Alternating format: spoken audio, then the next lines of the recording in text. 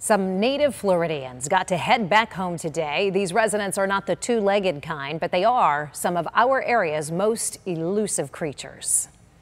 It's a very rare sight for most of us. A few of Florida's very first residents, 3 gray foxes. They were very young when they came into us, only about 4 weeks old. Something had happened to their mom. Don't really know exactly what, but they were left. The orphan siblings taken to Busch Wildlife and nursed back to health. Get them back out in the wild again. Now the 3 are old enough to be released back into their native habitat, and a unique partnership between Busch and the Palm Beach County Environmental Resource Management experts gave these foxes a new place to run. All right, 1, 2, 3.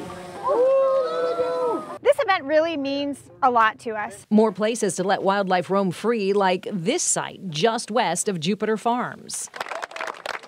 It also means more opportunity for the public to see nature up close and personal. They're really cute. There's probably less of them. They're all kind of packed into smaller and smaller areas. This is just one of many ways these partners will be getting wildlife back where it belongs. Beautiful, wasn't it?